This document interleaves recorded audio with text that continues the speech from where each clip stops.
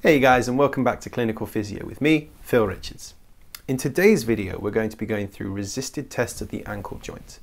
The purpose of doing resisted tests is to see if the muscles affecting the joint are either weak or painful. So as to not slow your video down, we're not going to be comparing the affected and unaffected sides, but of course in practice we always want you to compare the two to inform your patient diagnosis. So when we're doing resisted tests, we want to think about two things: power, that's scored on the Oxford scale between 0 and 5, and pain. Right, let's get to our main video. Let's get clinical. So now we're going to do resisted movements of the foot and ankle joint. The patient position for all of these can either be done in long sitting or lying, and the therapist position for these are all going to be done at the end of the plinth or bed which you're working from. Before we start, you will see in classic texts many different handhold positions whilst doing resisted movements. If it's at all possible, I would much prefer, as long as the joint and the movement is stable, that you keep your hands as much off the structures as possible.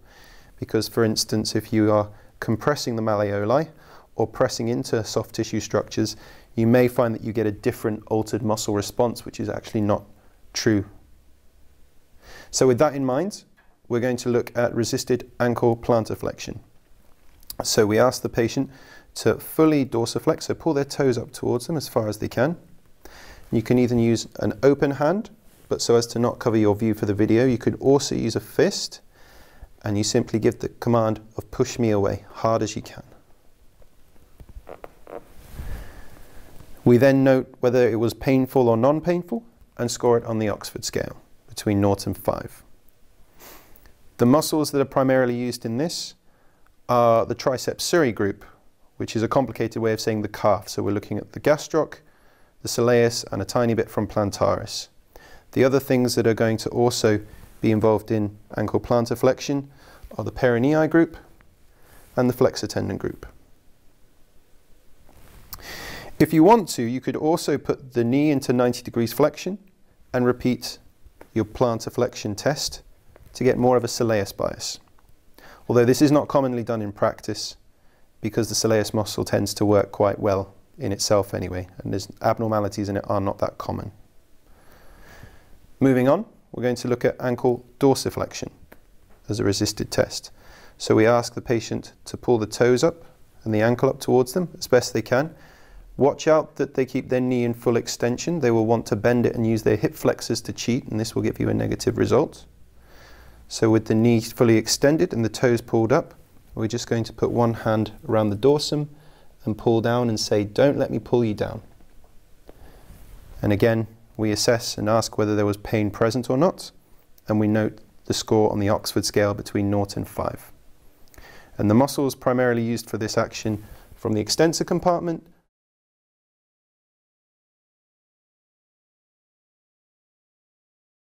Next, we're going to move into ankle inversion.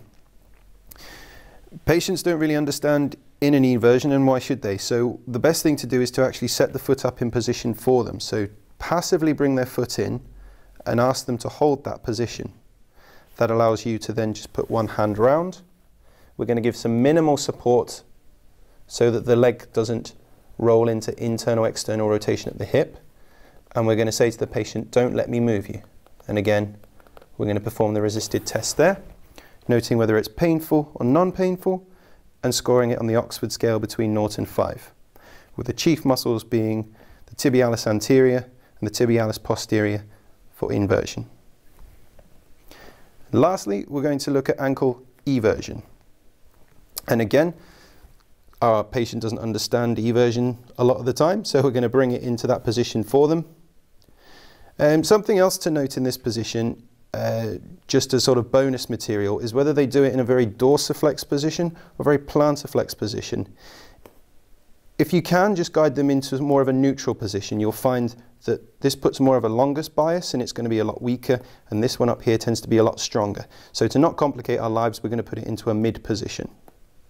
We ask the patient to hold that mid position. We gently support on the inside, and we say to the patient, "Don't let me move you." And we apply our resisted test like so. The chief muscles involved for this are the peronei group, which are strong everters, and we're going to note whether it was painful or non-painful and score it on the Oxford scale between 0 and 5.